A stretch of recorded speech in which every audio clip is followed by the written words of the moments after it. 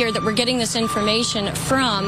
We were actually the first ones here with about 30 different law enforcement vehicles at least. There are 3 Bearcats on scene here. This just all unfolded, Sandra, I would say, less than 10 minutes ago. We got here even before the crime scene tape came up. So we're just down the hill. If you look up this street where Tony is right now to the right, you'll see one of those Bearcats and law enforcement. And on the other side of those bushes, basically, is that home that is registered to Bad Boy Films, which is part of Bad Boy Entertainment. And the home in particular is registered not only to Bad Boy Films, but to one of P Diddy's daughters. They are heavily armed, and they've been very tactful, would probably be the best word to use, as they made entry into this home this afternoon. We actually watched them as they made their way through one of these side gates, and as soon as they got inside the home, one of the first things they did was made their way into this garage that you see is open right there. Now, they did take a couple people into custody.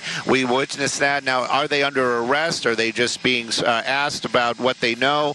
That I can't answer, but I can tell you there's 3 people right there that were taken into custody, were inside that home at the time of the raid. We did see a bunch of investigators going in, making the raid in there and clearing that as well. So they're going to do a thorough search as they conduct this raid. And so far, Stu, from what I understand and from Haley on the ground there, they have not seen, and we have not seen from our vantage point, any sign of Sean Combs, the 54-year-old who is believed to be the property owner of this.